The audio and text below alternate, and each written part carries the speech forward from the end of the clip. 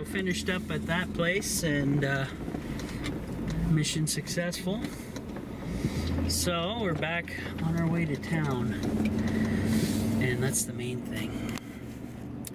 So now I wanted to talk to you guys about everything else going on. Tiny house, the roof leak under my solar panels. Now that's kind of a really kick in the nads because I didn't do any screwing up there, but I'm now thinking about it. When I had to reattach my strapping to my rain catchment first length of pipe, I did screw into the roof there at that point, but I ensured that I had, like, I put silicone down on the area, then I put the strapping down on top of the silicone so it kind of smush everywhere and waterproof it. Then I screwed the screws into the roof through and into the strapping so everything's held, and then I put more silicone on over top and kind of spread it around. So that is the only hole I screwed in, and it's 30-year waterproof silicone, so I don't know what or where the issue is. Though, again, with all that wind and stuff we've had, is the vibration of the pipes slowly pulling at the screws and then the strapping, pulling it off of the roof, making a hole. But the thing is, when I went on the roof on the video showing you guys that, I looked over there, it was dry as a bone. There's no water over there whatsoever. So I don't think it's that strap. But where the solar panels were, you guys saw how part of the tape had curled up and let air and moisture go kind of underneath the panels. I'm gonna have to fix that in the spring when we get a nice, decent, warm day. And then I'm gonna take some of that. Either I get that Flex Seal stuff, like Charles recommended. He said just Flex Seal the crap out of everything, or possibly I may buy. Well, I already did. I ordered some more of that tape. I didn't order I ordered the Flex Seal tape basically. That way I could try to properly seal up the cracks and crap that broke, the tape that broke off kind of. So hopefully that solves it.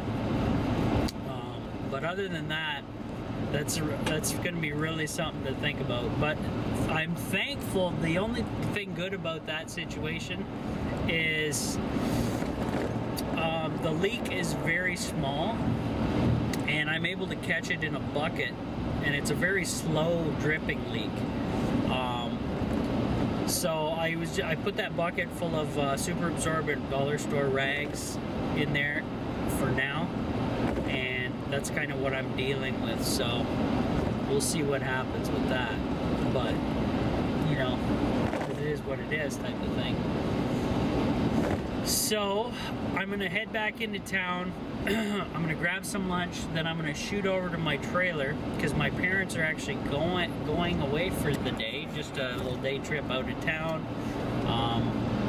which will be nice for them, and all is good.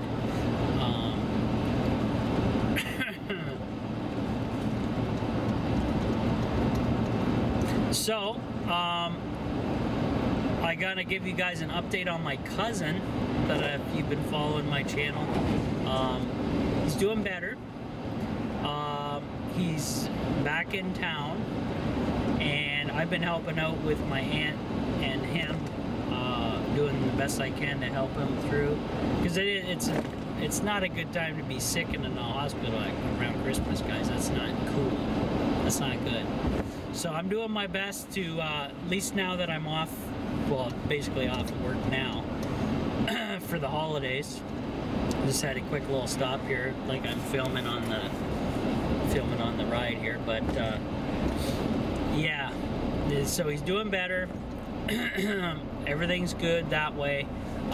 The other relative from the States that was supposed to have their little kind of Christmas meetup or whatever, I don't know if they came down or not, or I guess we weren't, well, we may have been invited, but we never got a phone call for that day, so I think we got screwed. But anyway, we were dealing with my cousin anyway, and he's doing better. He's walking, he's talking, he's showering, he's doing all the usual, you know, he's taking care of himself basically. But they want to keep him in there, and it's something to do with his blood platelet level is at like 175,000, and it should be up around 250 or 200 to 400,000 if that's correct. Your blood platelet level should be up that high. So they're thinking he's been diagnosed with something called Evans syndrome, EVANS syndrome, and they think it's what his dad had, like my uncle, my late uncle there, Mike. So it's probably hereditary. So they're just trying to get him stabilized where his levels are up to snuff, happy for the doctors, and then and he's on some kind of like protogen, some weird medical, it's probably like a steroid or some damn thing. I don't know what the hell they give you at the hospitals. But that is what's going on. And yeah, not too shabby. So, oh, I gotta make a phone call, so I will be back in a second. We'll see you guys in a bit.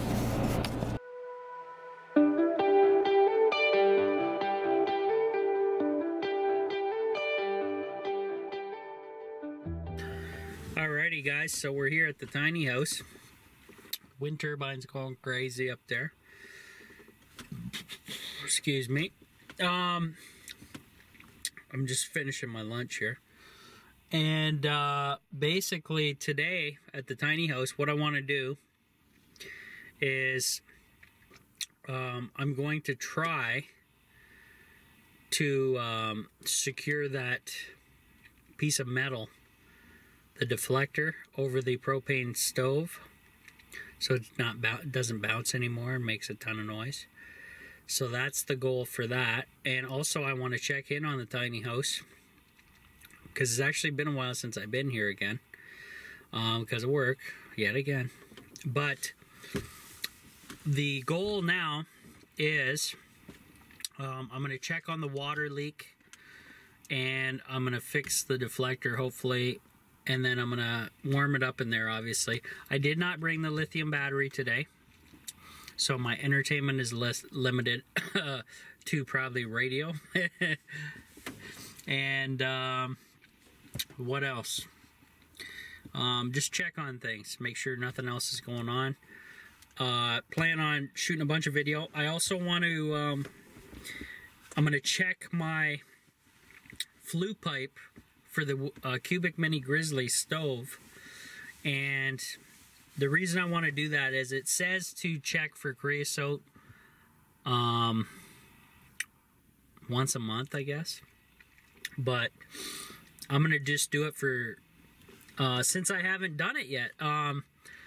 Since doing the upgrades to the venting for the Cubic Grizzly, I added that little handle on the bottom so I can just crank it, pull it down, and I'll grab the camera and shoot it straight up the pipe to see how bad the creosote is, if at all. And if it's bad, I'll pull out my little brush and we'll do it right here on the outside of the tiny house, which is kind of sweet. Now I figure I don't get creosote in the horizontal section or the 90-degree piece because it's a small area. There is a ton of heat there, which is when there's a ton of heat, there's no promotion of creosote buildup.